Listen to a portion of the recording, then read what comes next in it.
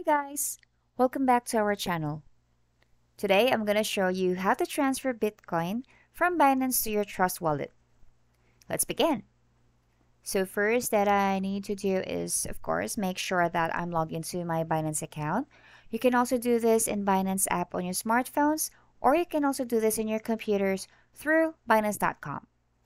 I will just need to go to my wallet because I will be checking where my Bitcoin is. Some people are storing it in Spot Wallet, some are in Funding Wallet.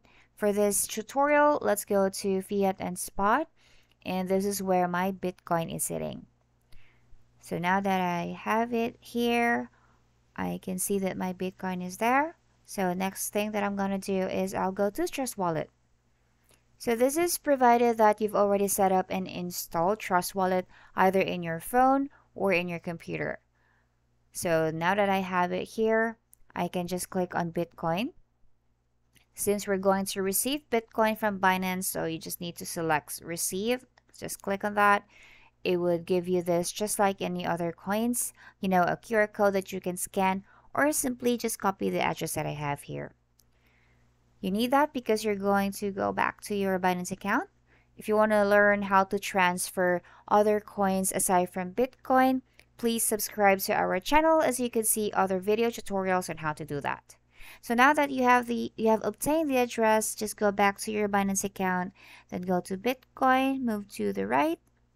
And what I will do here is actually choose withdraw. And then now that I have that, it's auto-populated to Bitcoin. Just put the address that you've copied here from your Trust wallet, and the network is auto-populated to Bitcoin network. So say for example, I want to transfer a maximum of my Bitcoin. I'll just hit on max, or you can just simply, just change the amount right here. And if you notice the withdraw button is lit up, that means you are ready to withdraw your Bitcoin. Once you click on that, there would be a few items that you would need to fill in or click for security purposes, just making sure your transfer is secured. So once you click on withdraw and I've pretty done all the security thing, if you go back to your Trust wallet, this is where you could actually see that your Bitcoin has been received.